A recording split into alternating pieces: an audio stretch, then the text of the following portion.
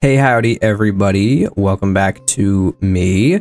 Zoltox told me to listen to 24 Light Years on stream, on my last request stream, which has been a little while since I did my last request stream. I have played it so much that it is currently number 8 on my top tracks of all time on Spotify, and it has pumped witness to my number 4 most played album of all time on Spotify. Even though I have not listened to the rest of the album, I have only listened to 24 Light Years, but I have played it so much that it has bumped my stats up tremendously. But today I'm going to finally listen to the rest of Witness.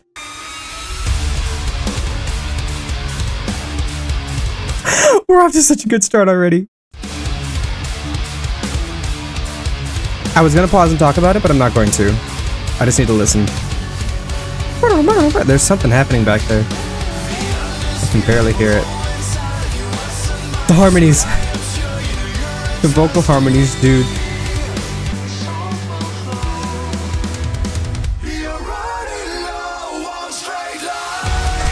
No! This needs to be louder. That key change was immaculate. Oh, the little... This is way too much of a cup for pink lemonade. That did not disappoint. Alright, we're 2 for 2 on tracks from this album.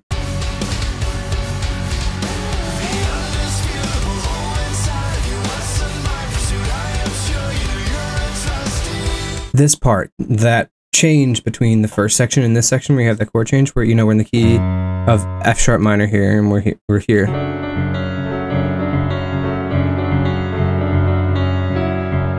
And then the chord goes up a half step. And we're in a G major chord now, but the melody is still the same.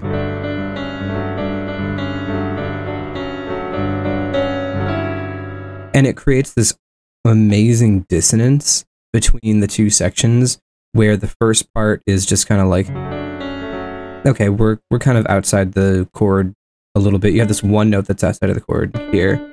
But F sharp minor chord, F sharp A, C sharp, and then this D is a little bit of dissonance here. But then we go here. And then suddenly these 3 notes that were part of the chord are not part of the chord anymore. This is heavier instrumentally than I expected. Based on Applause and 24 Light Years.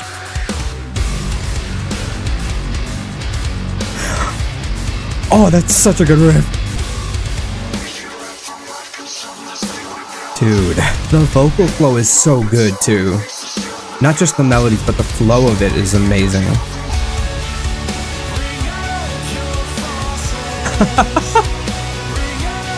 Ooh. Love that chord. Ooh. Whoa. The structure of these songs is so interesting. It has elements of traditional song structure, but they feel so unique in how they're executed. I'm gonna explain why this feels so weird in a minute, but it's very strange chord progression. A little bit of a scream, a little bit. Just a wee bit in the background.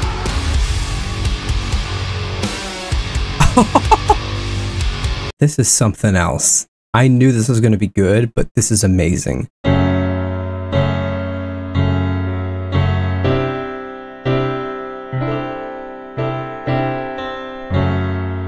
This is such a strange chord progression, because we're kind of in the key of F sharp minor here a little bit. And then we have a tritone interval, which I've mentioned before, but if you don't know what it is, it's basically the exact midpoint between 2 of the same note. So like take C, for example. C is the easiest one to see. C to C, and if you go like, and if you go inward until you reach the exact middle, it's the exact middle point. If you play C, if I play C and then exact middle point, it's ugly. And that's what we have here. F sharp to C, it's the same 2 notes. Or if you play them together, they're so weird. It feels so unnatural to play them like as a chord progression, but it's so cool. It sounds really, really unique. And we've reached my favorite song. All that I need is to find you. Gray storms of ash blocking my view. Sound. Alright, I'm gonna shut up now. Go watch my video if you want to see me hear this song for the first time and cry. That's so genius because up until now it's been just like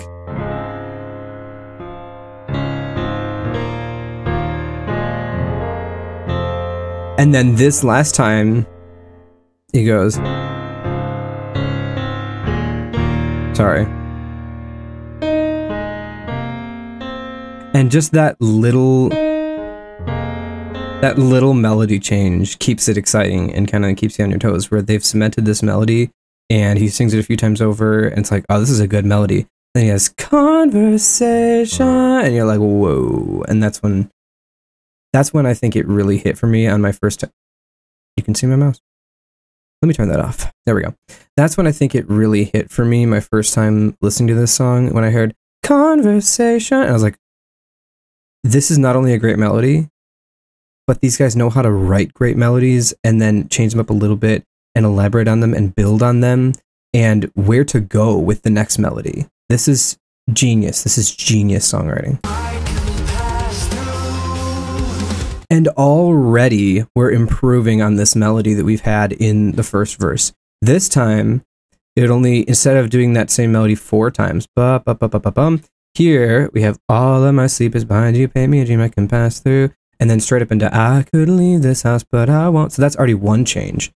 But the other change is now there's more going on in the instrumentals, and the drums are doing more of like the first time. It's just kind of like,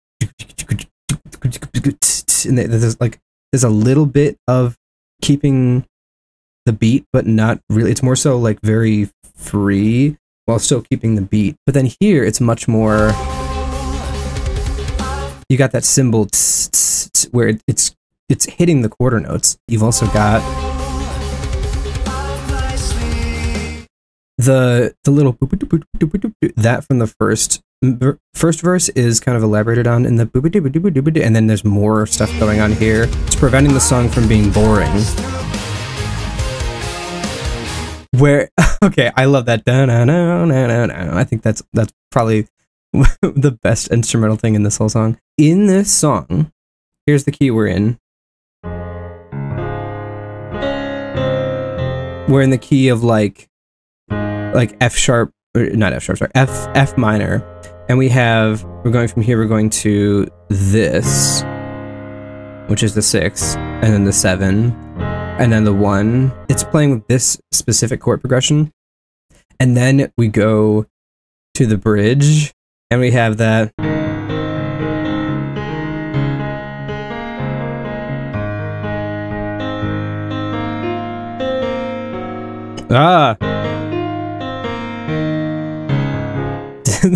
And then we hit this chord, which is the major key, A flat major. It's the relative major of F minor. So we've been playing with F minor a lot. And then we go to the relative major.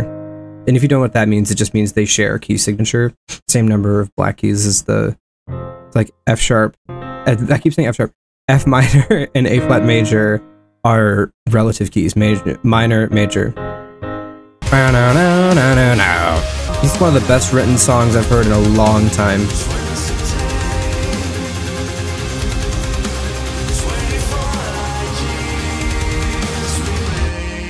And then right at the very end, they throw us a little loop, so we have the... where it's always been whatever it is. 24 footprints obtained. It's always been that. Now he sings 24 footprints obtained, and it's a little bit different. 24 footprints obtain. Even at the very end, they're not just resting on their laurels and saying, hey, we wrote a good song. This is the ending of it, blah, blah, blah, whatever. Here's the chorus again. No, they change it up even at the very end and they throw in this other chord here. A little minor 5 chord. This could very well be the best song I've heard in 2024, and the year has just started. I don't know if anything else can top this. Now, this next song I've heard the first 2 seconds of, because every time I listen to it in my car or whatever, I will forget that I'm playing it off the album version, and then I hear like the first 2 seconds of the like, and I'm like, stop, so I don't get spoiled. So I know how the first 2 seconds of the song go, but I've never heard past that. This is weird.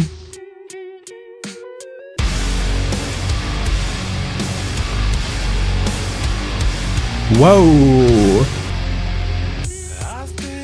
Oh, we're back.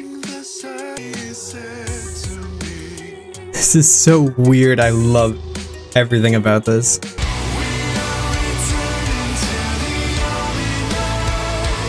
Ooh.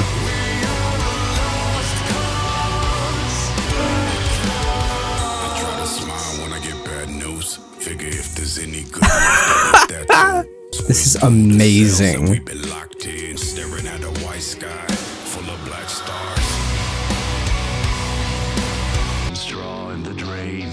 Where we're going? We're like halfway through the song.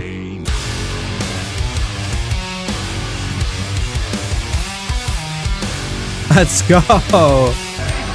There's that one pitch that keeps getting higher. Uh-huh. What a weird song that was. That was so different from everything else on this album. That's one thing I praised on Applause that I have to give them credit for as well.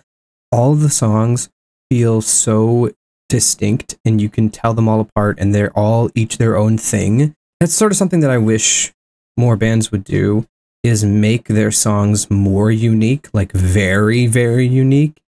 And not many bands do that. That's kind of why I love Sleep Token a lot, because all their songs feel so unique. Like each song is very different from the last. As much as I love Iliarta, a lot of their songs do sound kind of similar.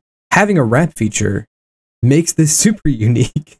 And I wish more metal bands would do this. I love songs with rap features that metal bands do. Like Darko had whatever that the one song was with Shaolin G that was Extinction, is that what I'm thinking of?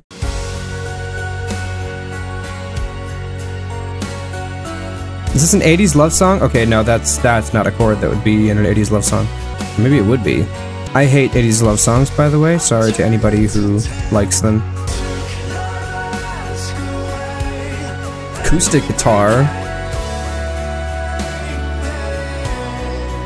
There's a few other songs that I can't think of right now that use this chord progression.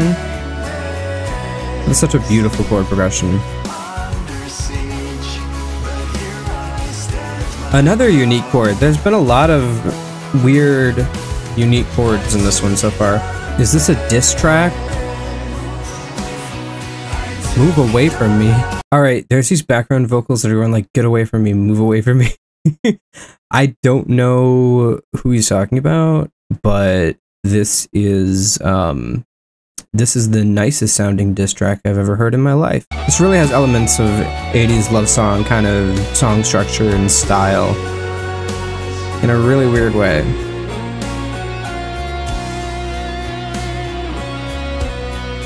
Another weird chord out of nowhere. I liked it. I don't have too much to say about it, other than there were some weird chords in there that kind of came out of nowhere and caught me really off guard, but they were really cool though. What is this? What is this standard metalcore riff? Ooh. That's good.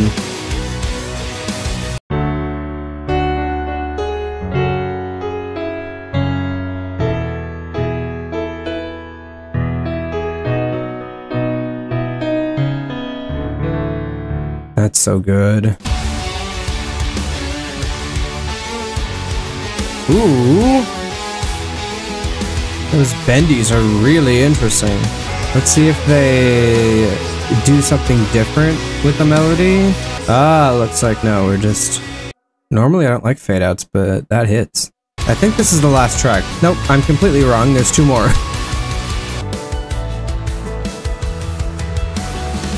Okay. I'm gonna go back a little bit, but this is really interesting. It's going 7-7-8. Listen. Like 7-7-7-8. 1, 2, 3, 4, 5, 6, 7. 1, 2, 3, 4, 5, 6, 7. 1, 2, 3, 5, 6, 7. 1, 2, 3, 4, 5, 6, 7, 8. Yeah.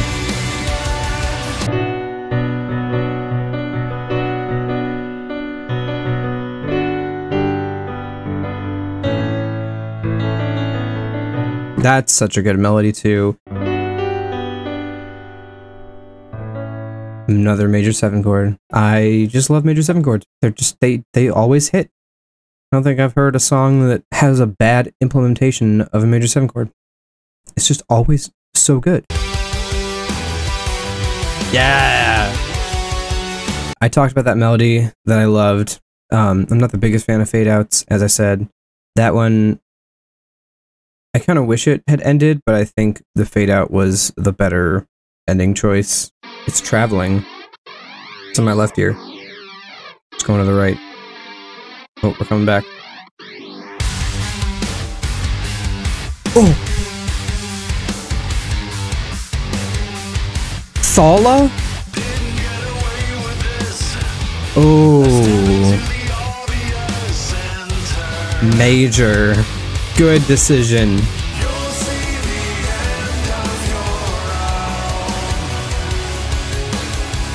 That's a strange melody.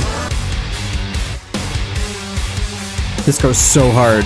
This one has that sort of Egyptian, Middle Eastern kind of chord progression. Or like it almost has it, because it's like a major 1 to a flat major 2.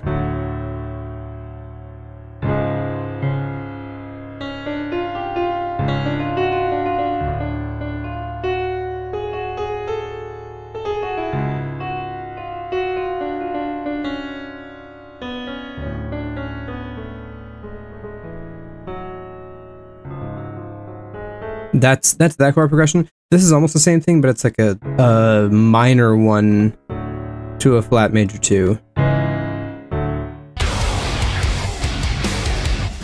Whoa!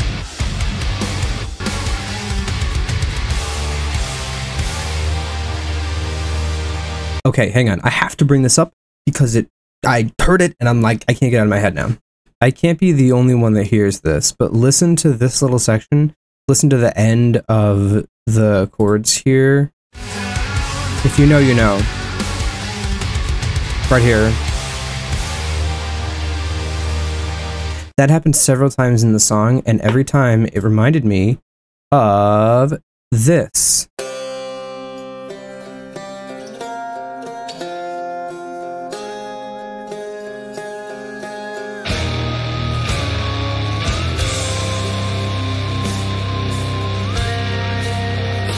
This is the theme from Hades, by the way. If you haven't played this game, it's amazing. It was like that.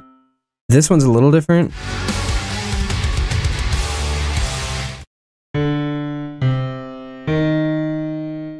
It's similar. And it reminds me of that, but it's not quite exactly the same. I love these background little twinkly notes.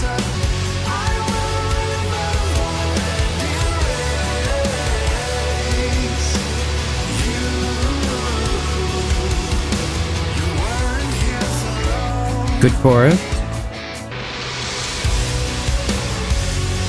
Interesting. I love this. Like that kind of effect going on. Oh, no fade out. This was really, really good. I think 24 Light Years is still my favorite track on this album by a long shot, but the rest are still pretty good. I think as an album, it gripped me more in the first half. It kind of lost me a little bit in the last half of the album wasn't as good as the first few tracks. Like 1 through 4 were really good. Even Freak, I thought was pretty good. The rest were still good. I don't know. I'm not disappointed by this. I'm not disappointed. I didn't dislike it. I'm trying to do damage control for people who are going to be mad or something and like take this as me not liking the album. No, I really liked it. And I can tell it's going to grow on me the more I listen to it. I think the main thing that I dislike about the second half of this album is a lot of the songs kind of got too comfortable in where they were at. And then they would just kind of sit there and just kind of, okay, this is a good melody. And then we're just going to kind of do this melody. And then we'll just kind of fade out and then it's over. And then, oh, here's the next song. Here's a good melody. Here's a fun little part. Here's this. We're going to keep doing this. And then it fades out and then it's over. And here's the next song. And it kind of does that. That's how I felt for the last few tracks. Whereas the first ones felt more unique and more their own thing.